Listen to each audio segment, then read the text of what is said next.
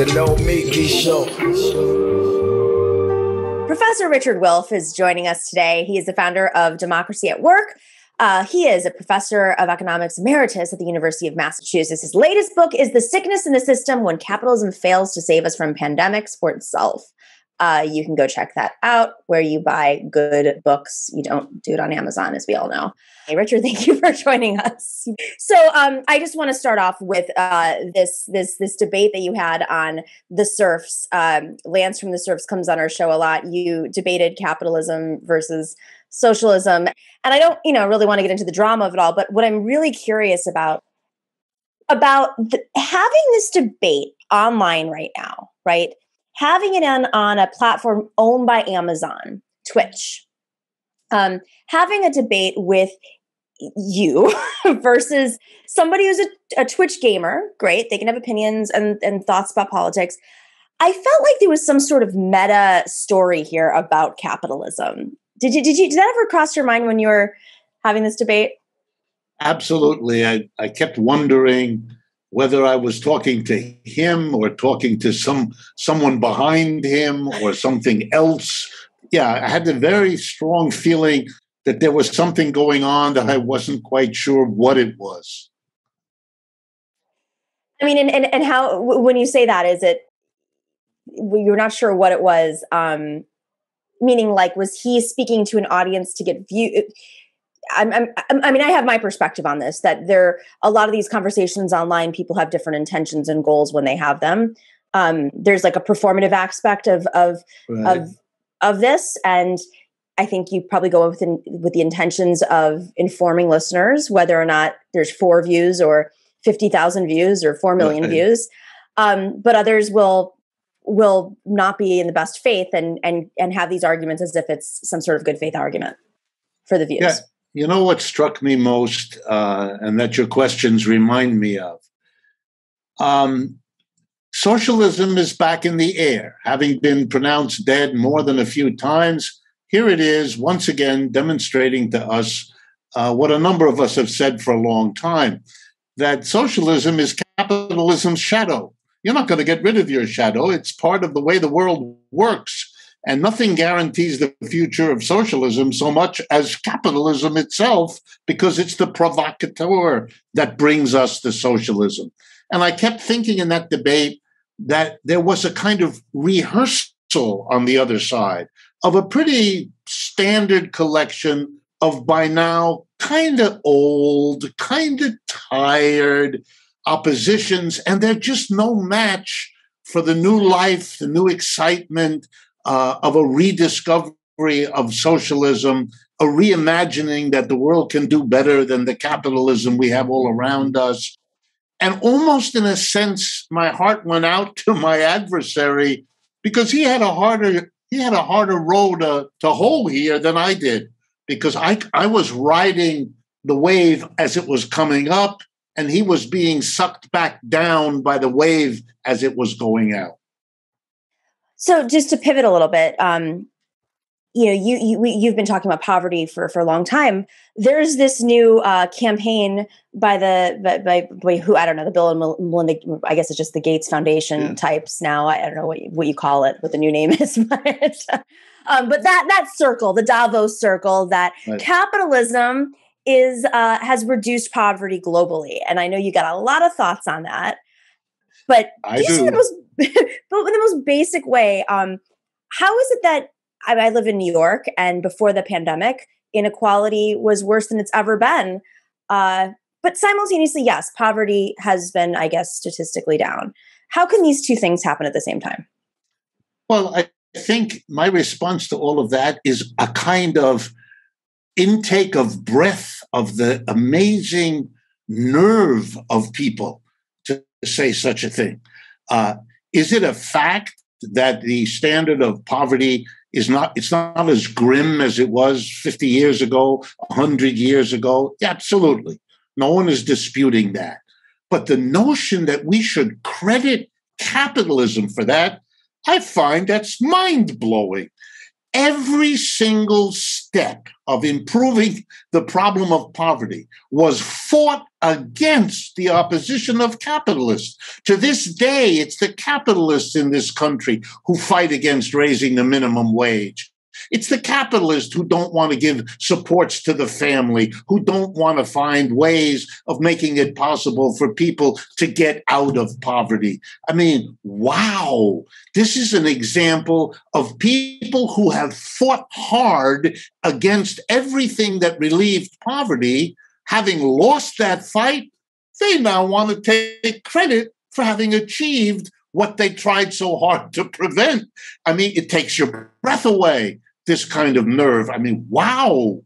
Capitalism was the obstacle against which poverty was overcome. I mean, the whole 19th century, for example, was a century in which the working classes of the world fought to reduce the length of the working day from 16 hours to 14 hours. You know, the May Day holiday celebrated around the world came out of the events in Chicago in 1886 that were demonstrations for the 8-hour day. The business community fought it every step of the way. They were eventually defeated. Now they want us to say, look, isn't it nice that we have an 8-hour day? Hello. It's like child labor. The capitalists used to love to hire 6, 7, 8-year-old children. New York City and Chicago are famous for that. That had to be fought by people, and they were told by the capitalists, well, look, we're doing a favor to these poor families. If they couldn't send their little children out, they'd be even poorer than they are now to work. And the rest of the world went, wait a minute, that may be good for you as a businessman or woman, but that's not good for the families of these children. So finally, we got rid of child labor. Should the capitalists now be allowed to say, see, we got rid of child labor? No. That's reversing the game. Having lost your opposition, you now want to take credit for what you could not prevent in the end. You know, I'm working in Puerto Rico right now on a documentary that has a lot of elements of austerity politics. And right. I've been interviewing a lot of people I probably wouldn't normally be talking with and hearing their version of the solutions that need to be made in Puerto Rico.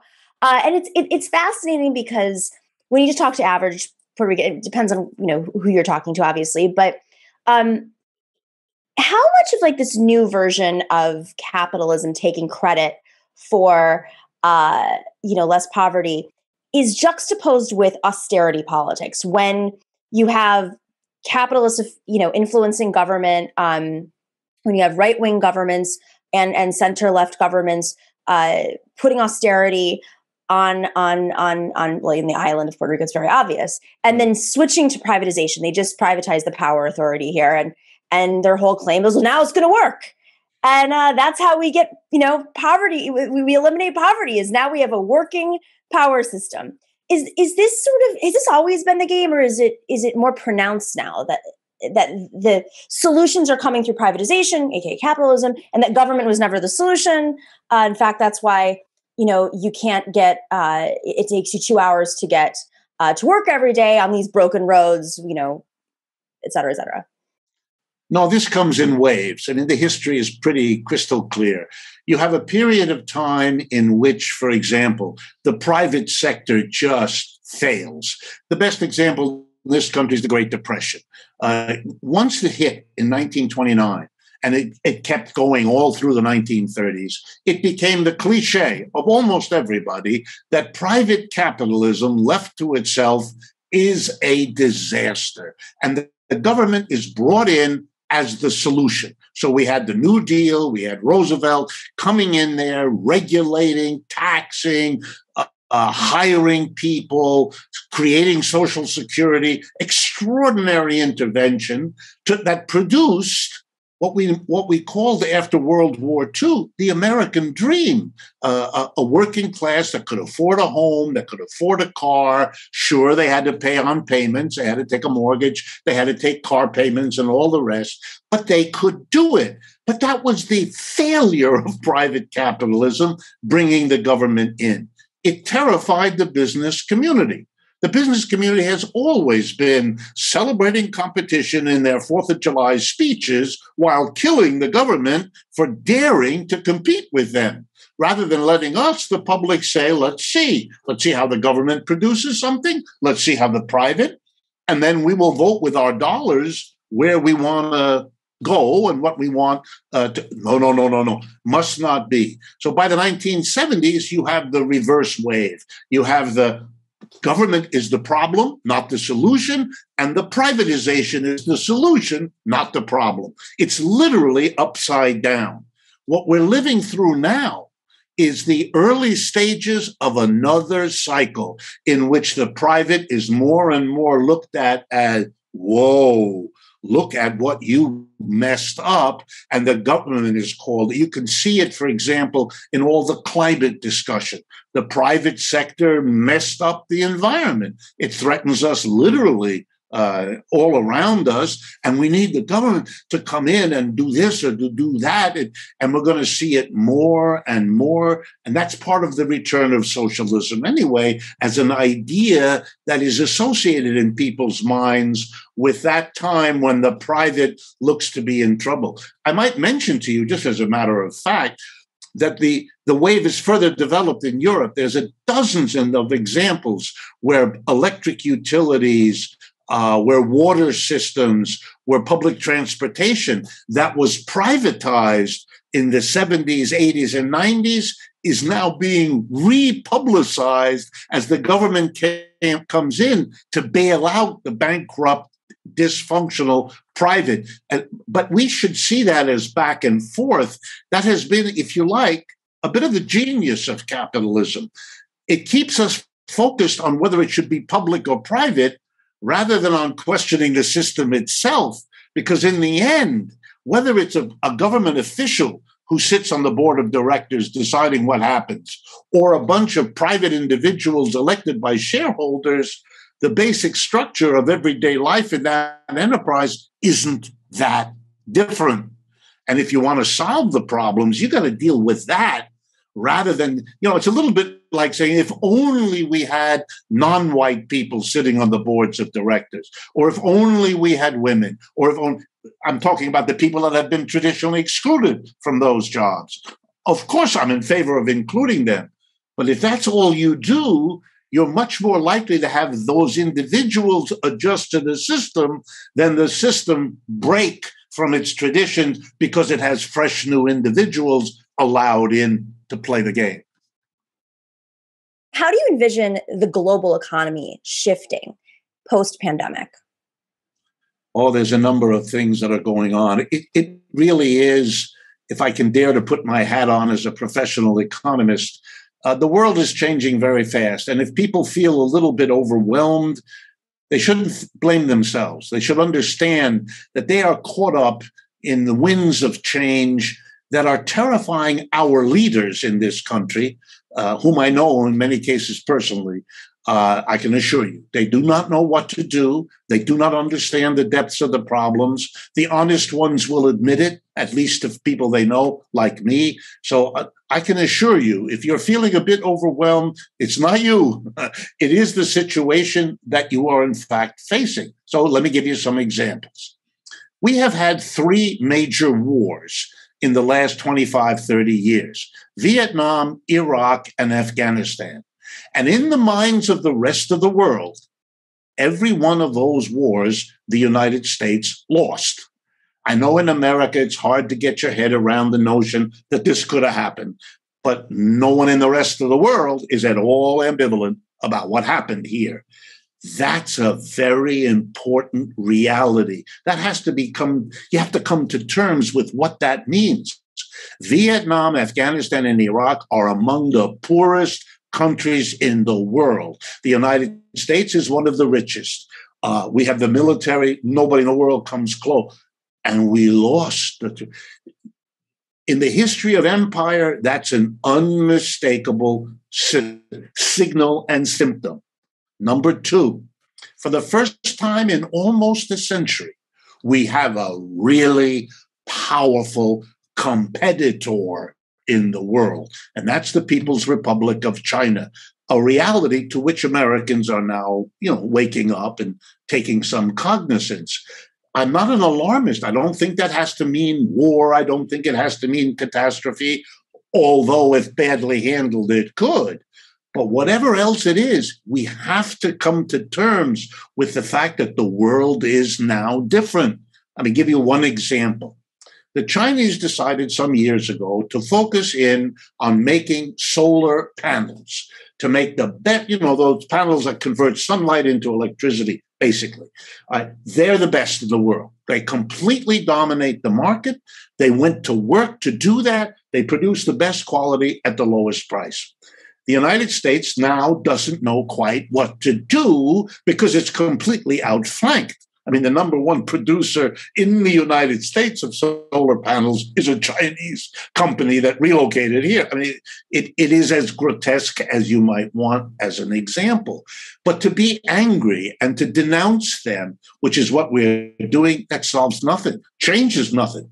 It means the rest of the world begins to realize, and here's the danger, that if you're a company in Norway or France or Italy, you want to be careful about developing your business in the United States, because you don't know when a Trump or a Biden or who knows who is going to weaponize the United States market, use it against you, hurt you.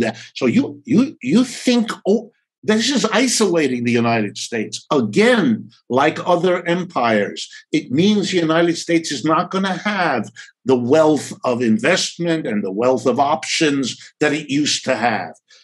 I could go on. Look at the pandemic. I mean, the whole world is scratching its head. The United States has 4% of the world's people and 20% of the deaths from COVID. I can't think. I live with statistics. It's part of my job. I can't think of a statistic that screams its message louder than that one. We are a very wealthy country. We have a highly developed medical system of which we can be proud.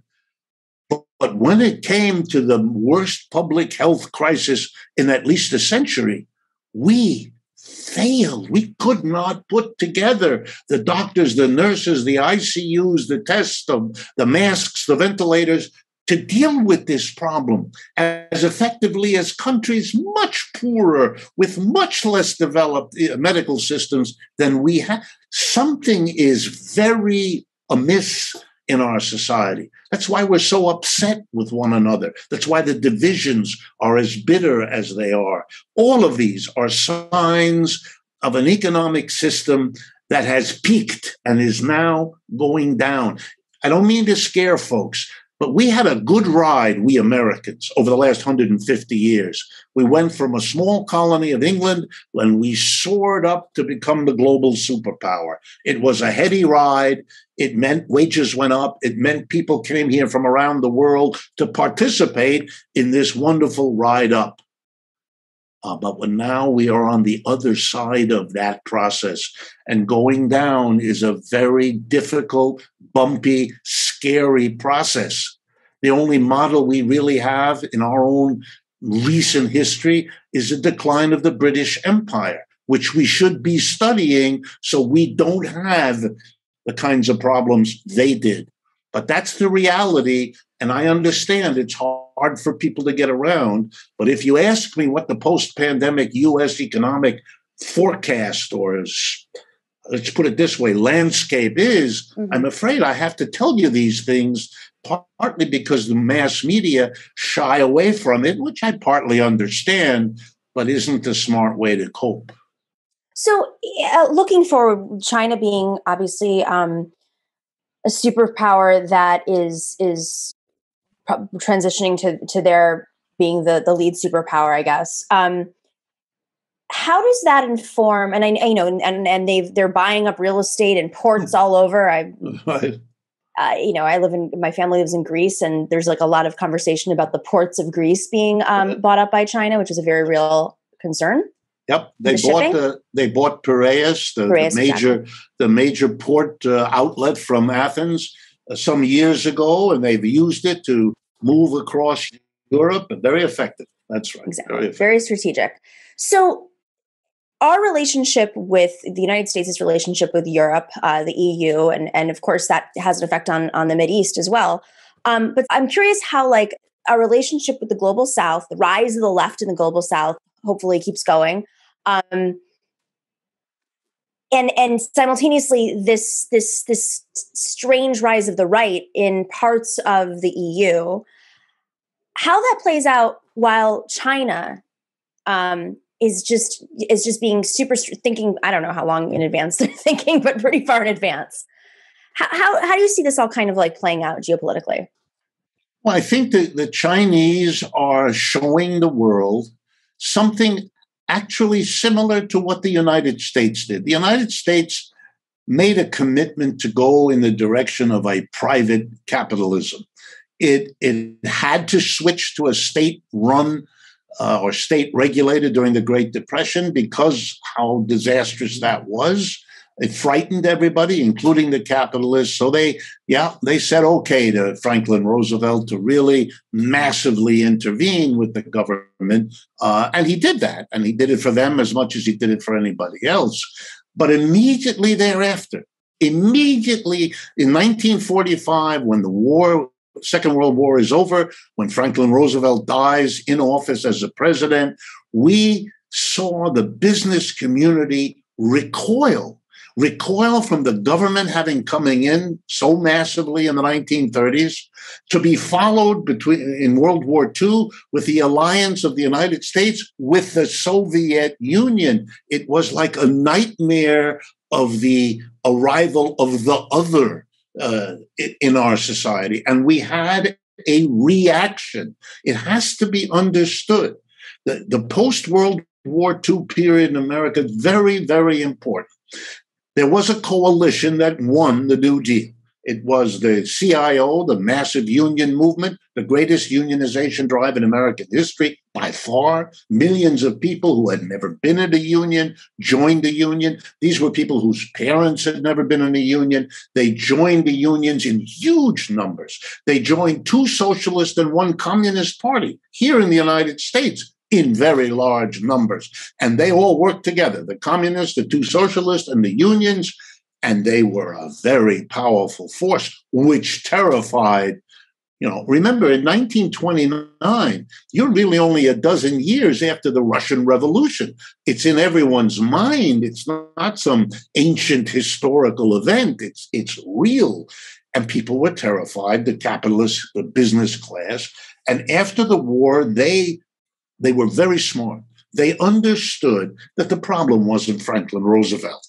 I mean, he was dead anyway by then, but the point, it wasn't him. It was the push from below, the unions, the socialists, the communists. That had to be destroyed for fear that it would forever transform the American system and put the capitalists not at the top of the pyramid, but somewhere in the middle. They didn't want that. So we had a real purge. It started with the communists. Instead of them being gung-ho leaders of the unionization movement, they were converted into evil agents of a foreign power, and they were persecuted, and they were imprisoned, and they were deported. And as soon as that was done, we went after the 2 socialist parties. And we basically explained to Americans that socialists are like communists. They just spell it differently, which, is bizarre. But my students in the United States, and I've been a professor here in the United States all my life, they think communist, socialist, it's all the same thing, something no European would ever think. They all understand the difference because it's real, not here. And now, ever since, we've been destroying the labor movement, which has been in a decline for 50 years. So we've destroyed that whole left mentality so that it has to now be slowly recreated, which it's happening, but it's very slow. It's nowhere near as well developed as Europe, which never had that kind of persecution. People who are communists and socialists have been active in the politics of Europe without interruption since the end of World War II. Nothing like what happened in the United States. And for me, I see there all the different signs. There really is a left in Europe, and it's strong. I give as an example to audiences in the United States, a country like Portugal. And I'm playing a little bit with my audience because they're not familiar. Americans don't learn about these things. So I play a little game. Do you know about the government in Portugal? Nobody stirs because Americans don't. I mean, they know what Portugal is, but they don't know what the government is. So I say, well, let me introduce you. It's a coalition government. It's got 3 political parties. The biggest one is the Portuguese Socialist Party. The second one is the Portuguese Communist Party. And the third one is the Portuguese Green Party. That's the government. You should see my audience. I wish I had a camera. I could just capture the eyes. The very idea of such a thing is foreign in the worst sense of that word. And then I say they were elected in 2016. They've been the government a long time. And last year they were reelected with a bigger majority than they had the first time. The Portuguese want socialists and communists in the government. It's too much for Americans. And therein lies a very powerful reality. Americans had a hard time understanding Syriza in Greece. Where could that come from? How could you have a government like that? Greeks had a hard time understanding Syriza. And if you know something about that, the refusal of the Syriza and the Communist Party, which remains an important part of Greek politics, to work together, to keep very separate. This bespeaks, whatever you like or don't about that, it bespeaks a left that's aware of itself, that has a sense of its own roots, that has a real following. In Germany, when I explained to people, Angela Merkel is not the person who won the election. She didn't. She lost. She has to have a government of coalition because she can't get enough votes. And her coalition partner are the Socialist Party of Germany. People look at me, and Americans are not stupid. They're just as smart as everybody else. So what's the issue? This is all kept out of consciousness. It's not processed. It's not brought in to understand the world. And I think we're going to pay the price of not understanding why Europe goes in a different direction. Why the Europeans, when they're told by the Americans, you must not make a deal with Russia about the gas that the Russians are sending in by a pipeline going through the northern Scandinavian area. Americans don't understand it, that the Germans, I don't want to be impolite, but they basically give the United States the finger. You're not going to tell us where we get our gas. And you can jump up and down. We don't care if you're Trump or Biden. This is not. We are going to work a deal for us navigating between China and you. And right now, Jack, the Chinese and the Russians offer us more to get out of our problems than you do. And the Americans, I don't think, Mr. Biden and his advisors, some of whom I know, they don't know how to cope. And it's not them. They are smart people and they're clever and they have lots of staff. It's more of a mindset. We are now facing a very difficult time of transition and we're not prepared for it.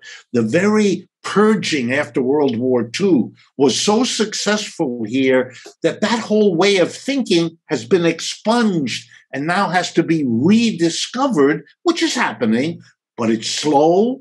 And it's behind the ball, it's not developing as we need it.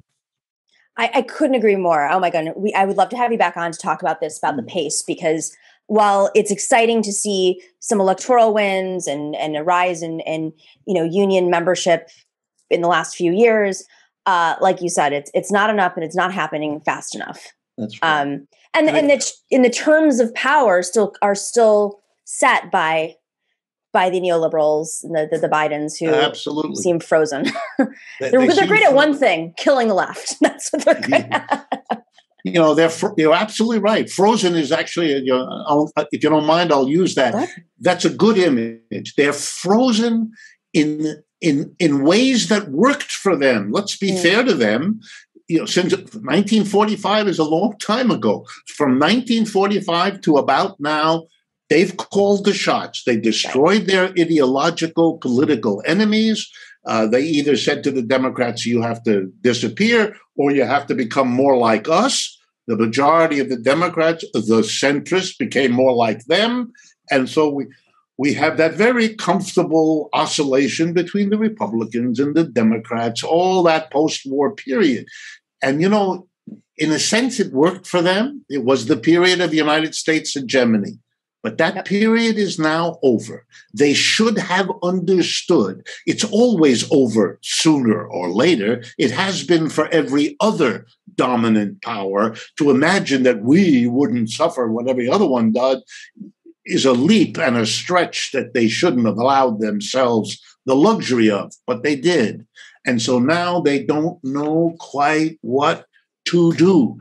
By the way, they've been trying to squelch the Chinese now throughout the Trump administration. It started even before that.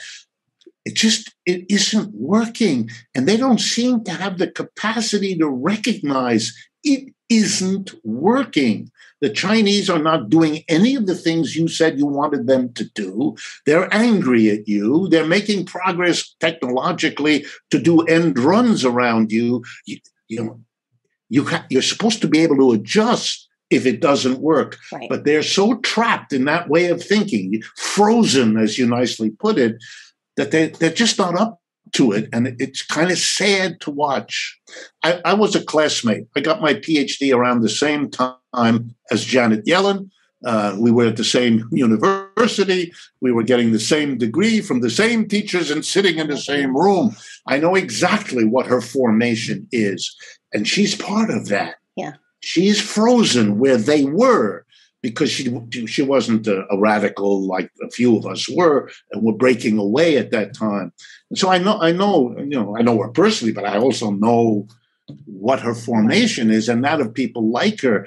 And frozen in a place that's now out of date, that captures it very well. Frozen in a crisis.